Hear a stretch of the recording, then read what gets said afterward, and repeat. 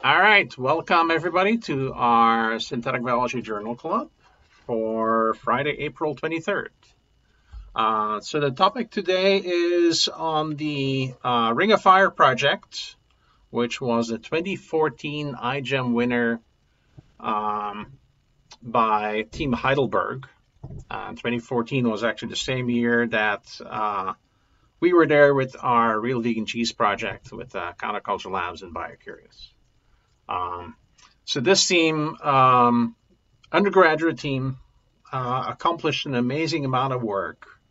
Um, they probably accomplished about 4 or 5 times more than what they would have needed to get in the finalists, or what would have been expected from like a graduate team, for example.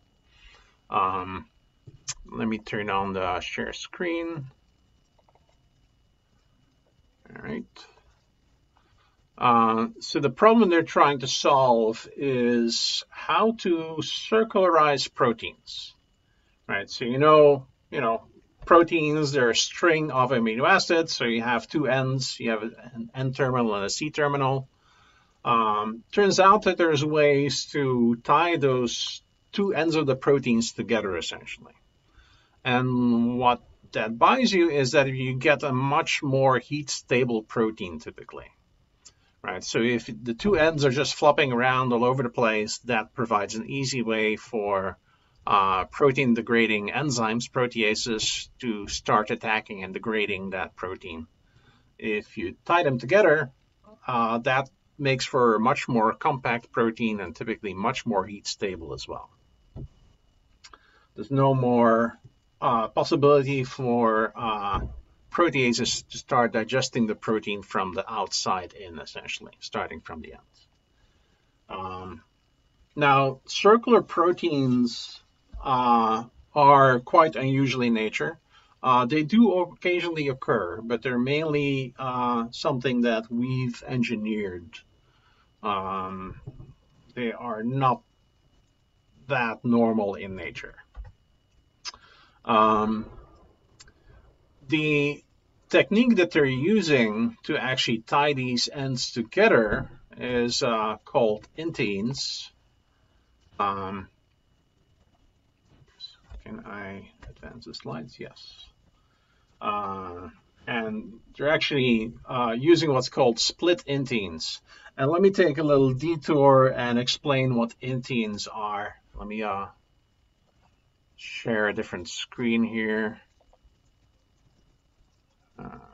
Where am I?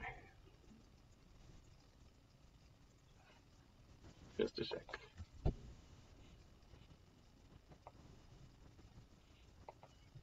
So they're using something that you might be more familiar with um, from DNA, actually, rather than from proteins, which is introns and exons. So you might remember that in eukaryotic genomes, the genes are often encoded sort of in chunks, right? So you have exons, which are the parts of the gene that actually code for the protein sequence, separated by introns, which are pieces of DNA that actually get cut out to assemble the full mature messenger RNA that then gets translated into proteins, right? So there's a whole piece of machinery in eukaryotes that will splice out these introns. So this is all happening at the RNA level, essentially, before the mRNA gets translated into proteins, right? So intron, that name stands for intragenic region. Intragenic meaning it's a region inside of the gene. And then exons are the part that actually gets to be, part of the coding sequence. So all of this happens at the RNA level. You have something similar happening in some proteins at the protein level, at the protein sequence level, amino acid sequence level. So that's called protein splicing, right? So imagine you have a long protein sequence here on the left that's sort of indicated in red with sort of this little zigzag to indicate the end of the protein. Then you have an intein sequence, which is part of the protein itself. So that's just an amino acid sequence.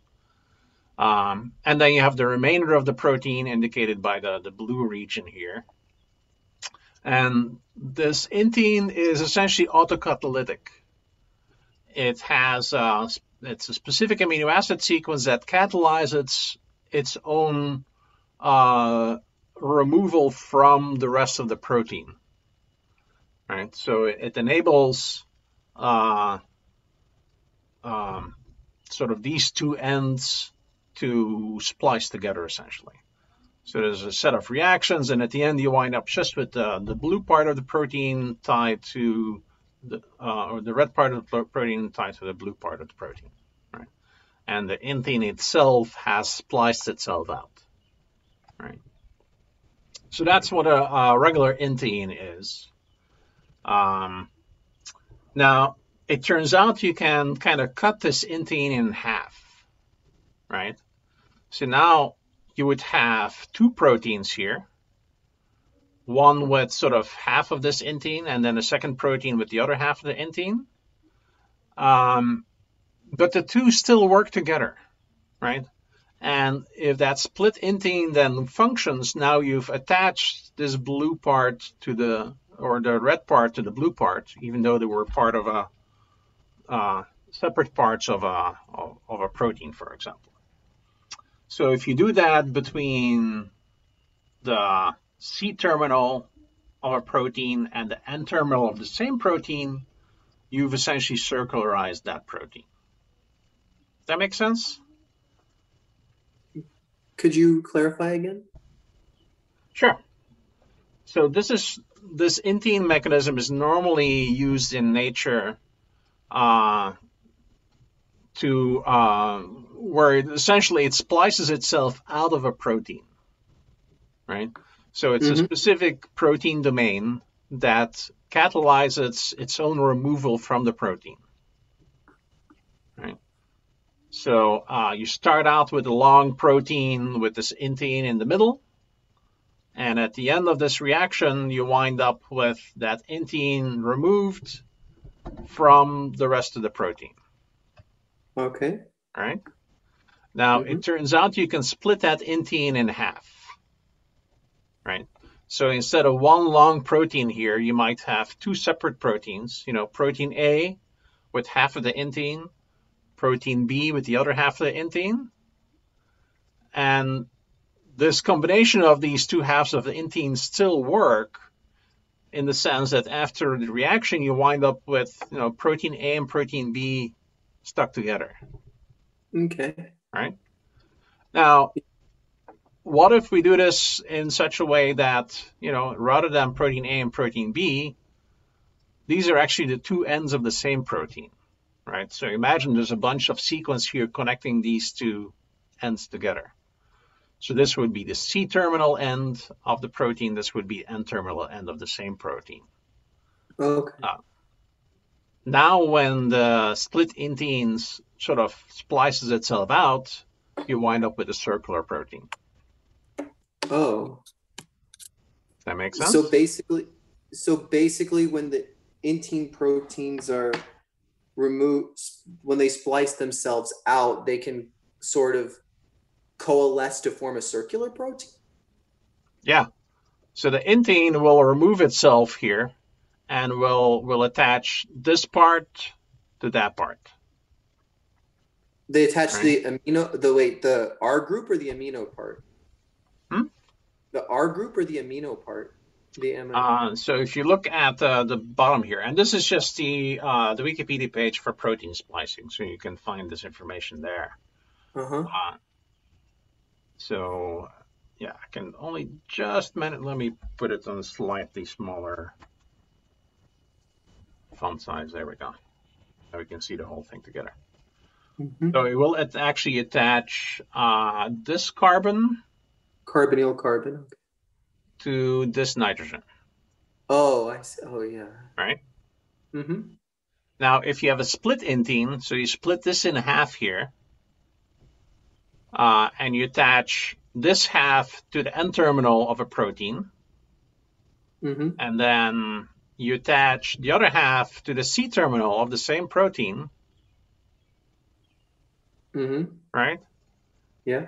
After the inteins sort of splice themselves out, you're going to have circularized that protein. Oh, okay. That makes sense? Yes. I Yes. know it's kind of confusing. This technique is often used to just splice two proteins together, Oh, right? nice. So you would have a split intine, you would have two small domains that you can attach. You know, you attach one to the N terminal of one protein and the other to the C terminal of the other protein. And after they do their thing, the two proteins are fused together essentially. So on the one hand, we had DNA splicing, and then now we have protein Yeah. splicing. So it's named in analogy to introns, right? So these are called exteins because that's what's remaining after the splicing happens. This is called an intein because it's sort of it's the analogous sort of structure to an intron. Nice. They're called an intein because now it's a protein intron, quote unquote. But the naming is sort of in analogy to mRNA splicing. Cool. Cool. Yeah, interesting. This is new for me too. Yeah, no, it's a really Yeah, cool trick in synthetic yeah, the biology metaphor. just on its own, you know. Yeah, but this is definitely not in the MCAT. Hmm? I said Oh this is yeah, not in the MCAT. no. This is They could have. yeah, this is some pretty weird biology. But that's often where we find our tools to do bioengineering, right? It's in the weird biology that we can harness to do interesting things. Cool. Cool. So this had been known before, right? So we know that these inteins exist, and other people had already made the split intein system. This is actually mentioned on the Wikipedia page here. You see some of the references on split inteins. So the first thing that this team did, so let's go back to our Ring of Fire team here. Let's switch back to the presentation. If I can find it.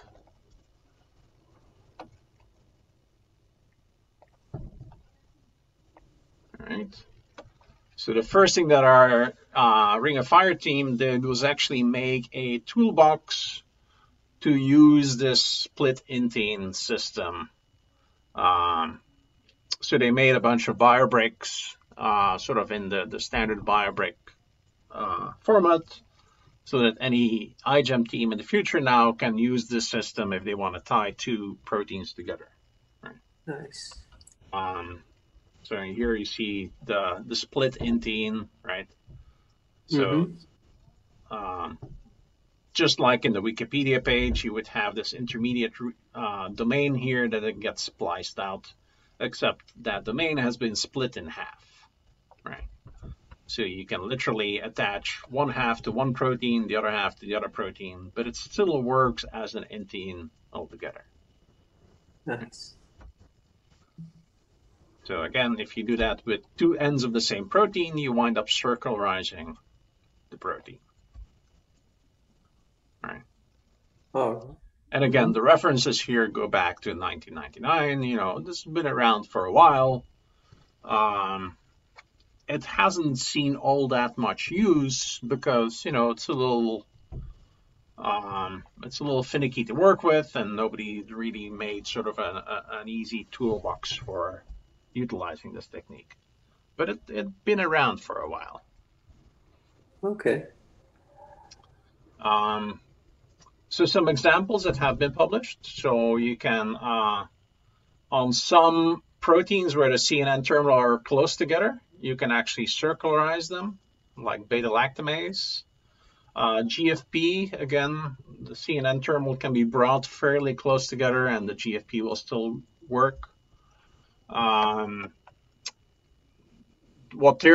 first one that they're trying to do is xylanase, where we already know that C and N terminal fairly close together. So this should be a good opportunity to demonstrate that their split intein method for circularization works. Right? close proximity of termini allows direct circularization. And then you can stabilize it further by using disulfide bonds. So if you have cysteine amino acids in your protein, those can often bind to each other as well. So you can further stabilize the protein.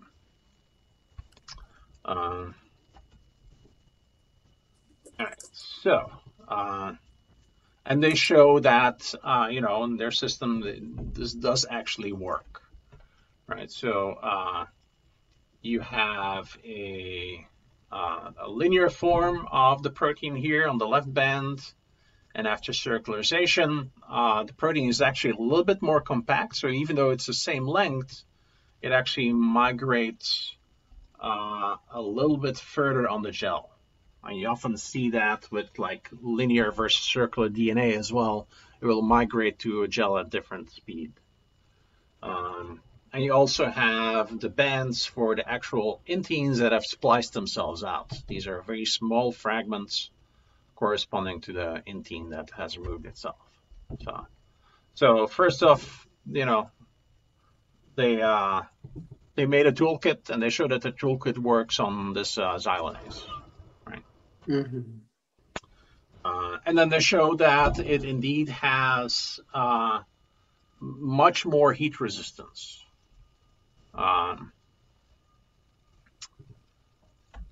So if you look at, you can barely see it here, but they're following sort of they're doing a fluorescent assay to show the activity of the xylanase, right? So they're adding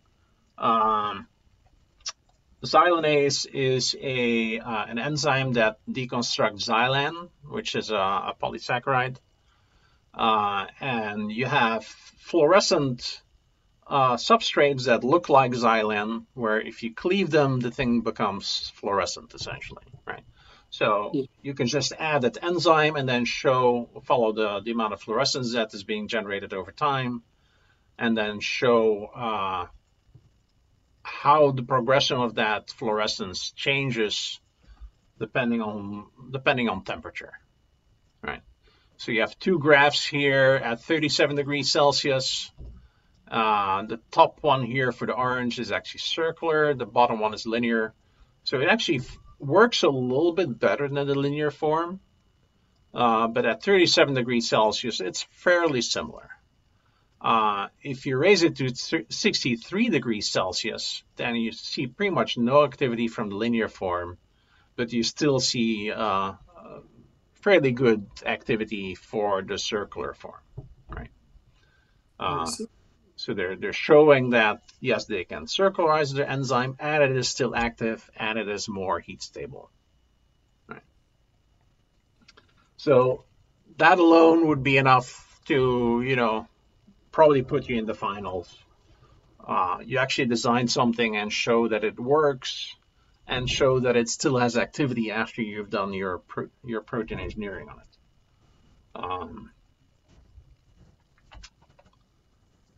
So that was first step. So engineering a heat-stable xylanase. Now, they've picked an easy one here, where the C and N terminal, the two ends of the protein, were very close together, right? What if the two ends are not close together? What if they're on opposite sides of the protein and facing away from each other, right? Now, if you try and tie those two ends together, you're going to disrupt the entire protein, right? So it's unlikely to still be active once you tie those ends together. So that's why they're talking about designing linkers, right? Can we actually design a piece of intermediate amino acid sequence that will tie these two ends together without disrupting the shape of the rest of the protein, right? So a lot of people use flexible linkers, where you're sort of using an arbitrary sequence of fairly flexible amino acids, and then you put a sequence in between that's long enough, and you hope for the best.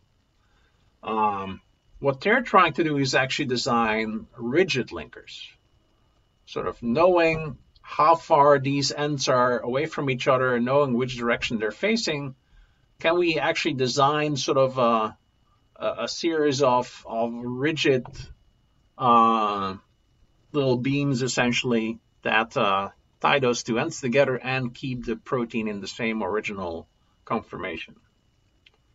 So that's an interesting design problem.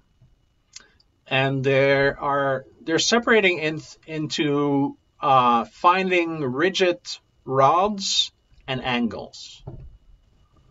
And they're actually doing that by mining the protein database. So they're mining this database of, thousands of known protein structures from X-ray crystallography, and they're finding alpha helices that are forming sort of reliable rods, and then they're finding intermediate sequences that form reliable angles, right? So they're finding sort of these small intermediate sequences that occur in multiple proteins, and reliable seems to generate a specific angle in that protein.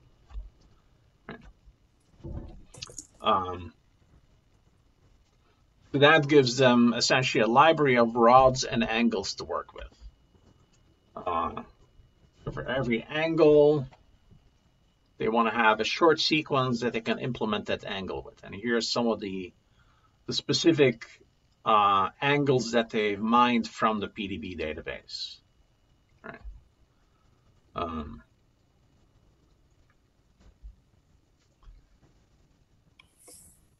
Then let's see. And then they have a software tool that will essentially implement all of this. So you give it a random protein of interest, and you do need to know the protein structure of your protein of interest, because you need to know exactly how far apart the two ends of the protein are and in which direction they are pointing. And with that information, they will design a set of rods and angles that exactly meets up those two ends, while avoiding the rest of the protein. You also don't want to go like straight through the protein, right? That wouldn't be good. So they have a software program that does that whole thing, essentially, called Kraut Circularization with Rods and Angles of Unlinked Termini.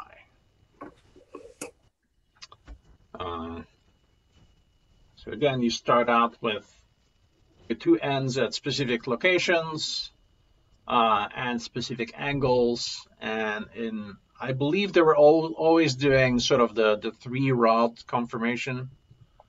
So you have a rod that starts from the N terminal in the direction that N terminal is pointing. You have a rod that starts at the C terminal in the direction the C terminal is pointing, and then you have sort of an intermediate rod. And they're making a large number of possible linkers, and then they're scoring them to see which ones are the best ones.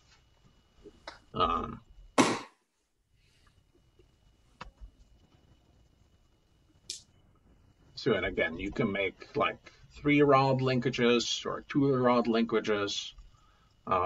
If you want, you can do 4-rod linkages if you want, and you could, if you can score them in some way, you can select what is likely the best solution for your particular protein. Right? If you know where the active site is for the protein, so if it's an enzyme that sort of binds a specific ligand in a specific location on the enzyme, you can also take that into account to avoid that active site with your linkers, right? So if you had a linker that passed straight in front of the active site, it might avoid ligand binding, and that would not be good, even though it's not going like through the protein or anything. It might still obstruct its functionality. Right, so the protein that they picked as demonstration is a lambda-phage lysozyme, and they just, they picked one that had the right properties to demonstrate what they wanted to demonstrate.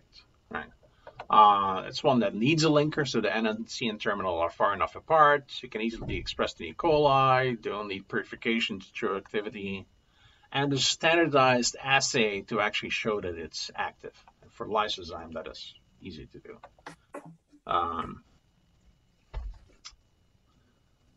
And they showed that it worked.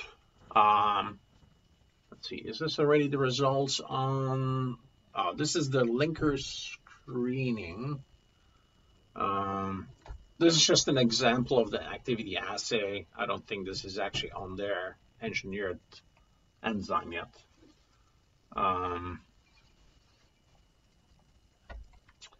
They came up with, let's see, 9 constructs. So 9 out of their different ways of constructing these linkers, they came up with 9 different ones and then tested them using this activity assay. So this is for the linear isozyme. And you see the enzymatic activity. You can plot versus temperature, and you see that it goes down with temperature. I would ignore that they're showing it going up here. This is probably just leveling out here. And this is what you get with a flexible linker. So you can circularize with a flexible linker, but it doesn't become any more heat stable, right? This is what you get with a rigid linker that has a low score with their scoring algorithm. So it's actually even worse than the linear version. And this is what you get with a high scoring rigid linker. Okay? So it still has pretty much the same activity at low temperature, but it's a lot more stable at high temperature, a lot more active at high temperature, right?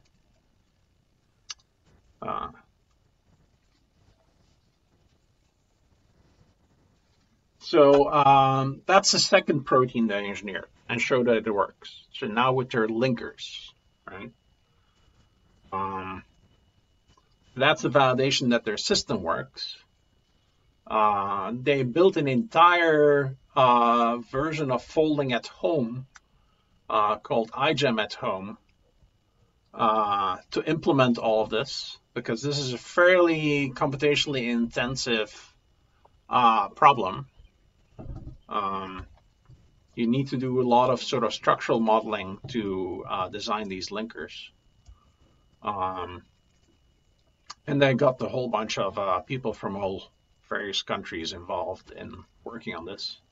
Let's see. So that's their in silico design of circularized linkers. And then, just as an encore, they have a beautiful application of this technology. They've already shown that the technology works, right? With the lysozyme, they showed it works on there. Now, what are some places where you might want to have a more heat-stable enzyme, right? A more heat-stable lysozyme is not terribly interesting. It's a good demonstration that it functions. There's not particularly good applications for it. They're coming up with a what they're calling PCR 2.0. So normally when you do PCR, polymerase chain reaction, you're copying DNA strands and you're doing it essentially in an exponential fashion, right? You start out with one double-stranded DNA. After one round of PCR, you have 2, second round you have 4, third round you get 8, so you get an exponential increase of the amount of DNA. What is not being copied is the possible methylation on top of that DNA. So you may have heard of epigenetics, right? So epigenetics is typically implemented by having various nucleotides across your DNA being methylated. And that sort of acts as sort of like a little, a little annotation in the margin saying you shouldn't be expressing this gene, or you should be expressing this gene. It would be really useful if we could do a PCR and copy these methylations on the DNA as well, right? To do that, there is actually in nature, there's an enzyme called DNA methyltransferase that will copy the methylation pattern from one strand of DNA to the other strand. right? So if we have epigenetic markings on our DNA, when the DNA replicates, we need to maintain those markings on the newly formed DNA, and that DNA methyltransferase does that. Problem is, it's not heat stable, so you cannot use it in PCR. Because PCR, you have to heat things up to almost boiling point, essentially. And if you do that with in the presence of DNA methyltransferase, you're going to degrade your methyltransferase. Turns out if you had a heat stable version of that DNA methyltransferase, you add it to a regular PCR reaction, you get a PCR reaction where you copy the methylation patterns as well. So that's what they're aiming for here. Yeah. So that just shows again sort of what I explained. Methylation is attached to individual nucleotides.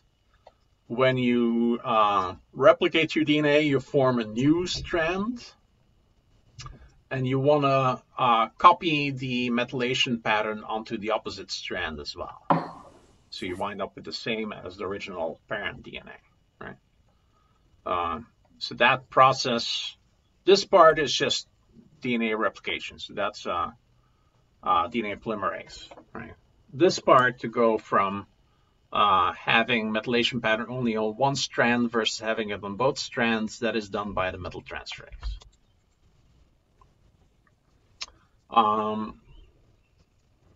So here's what methyltransferase looks like, right? So you see they've color coded here the two ends of the protein, and you see that they are fairly far apart from each other. And this end is pointing that way, that end is pointing this way. If you design just a short linker, it would disrupt this yellow domain here, right? If you try to just take the shortest path from one to the other, it would go through this entire domain here that's in the way. This is the linker that they designed based on their system. So it sort of goes, it's a little bit hard to see here. You can see that this yellow domain is in front of this purple. So it starts out at, I forget which one is the N or C terminal. But it starts out at one end of the protein, and it takes a turn and then winds up at the other end of the protein, just tying them together. And the other important part here that's listed, this little circular thing, this is actually the DNA. So you're looking end on the double helix of a piece of DNA where you're copying over the methylation pattern, right? So you want to stay away from this part, which luckily is not hard to do since the two ends are actually quite far away from the active site. Right?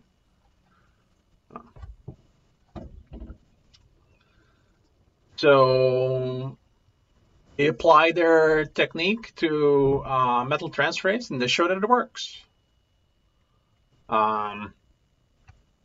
So you can show that the circularized version, let's see, you get methylated and undigested versus unmethylated, and showing the results here for the circular form versus the linear form, and at 3 different temperature regimes, right? So for the linear form, you wind up with a unmethylated digested form of the DNA, I believe is what they're showing here. Whereas with the circular form at high temperature, you get a little bit of this unmethylated, but most of it remains in the same state as at 37 degrees Celsius.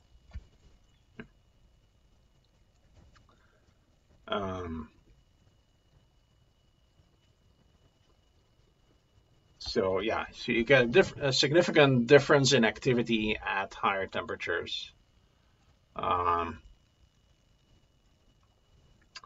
And You definitely see the activity going down at even higher temperatures, but it still stays significantly above the linear form. And then they actually show that this works in a PCR reaction, right? So you have now we have 6 cycles of PCR amplification, and they show that with their circularized metal transferase, you actually get a PCR reaction that copies over the methylated form of the DNA. Let's see, was there another? Oh, yeah. So yeah, they created a whole new form of PCR that normal PCR is not able to do.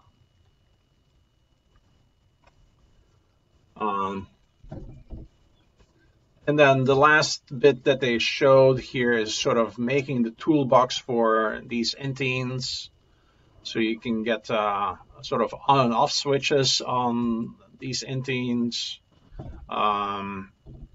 They're actually designing a whole library of these inteins that are around.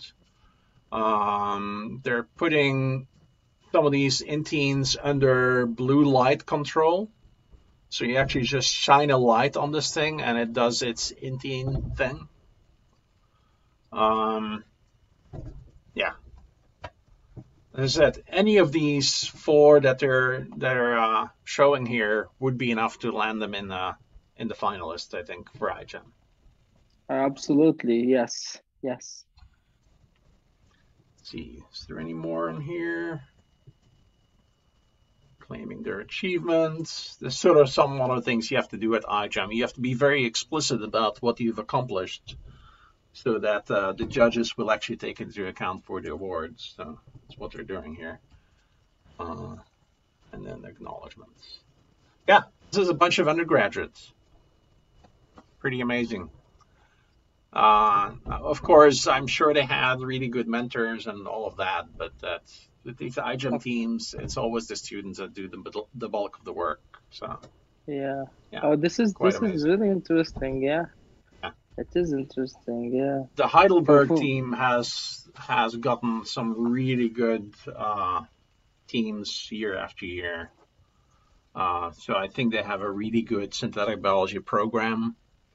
And yeah, this is probably students that came out of like a multi-year synthetic biology program at Heidelberg. Yeah, yeah. No, they always has a good team. I mean, when I started judging 2018, they every year have, they had a really good, especially the post, everything. Yeah, they're really good. Yeah. Any questions? I know I went over this a little bit fast, and there's so much in here in this project.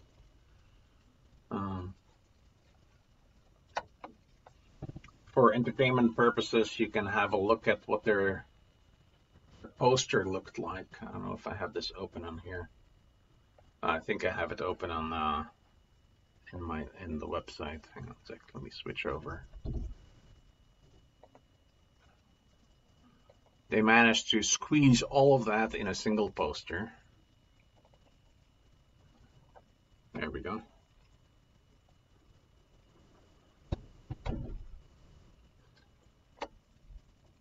Yeah, so they're explaining how inteins work, the intein toolbox that they generated, the linker modeling, all of that is all sort of computational, hardcore structural biology modeling. Making the libraries for these rods and angles, screening the linkers computationally first, and then finding a good application where you can actually screen experimentally for the activity of the linker. Prove that you actually get circularization on first this heat stable xylanase and then on the lysozyme. And then building this PCR 2.0 where you can copy over the methylation patterns the epigenetic marks on the DNA, essentially. Right. Yeah, tons of work. Any questions in this? I know I can't possibly have explained all of this perfectly, so feel free to ask questions.